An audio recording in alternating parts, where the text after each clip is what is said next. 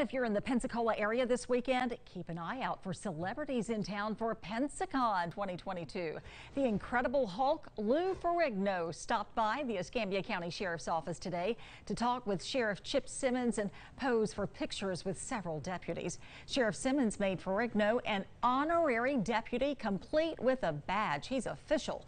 Ferrigno has a background in law enforcement. Didn't know this, but he was a deputy in California for 17 years. I came here to show my support because there's so much negativity against police officers, especially dealing with different situations. That's why it's so important today what you have is called community policing. They have more trust with the community and also with the police and the sheriff department. Ferrigno will appear at Pensacon tomorrow through Sunday. Yep, he's proud of that badge.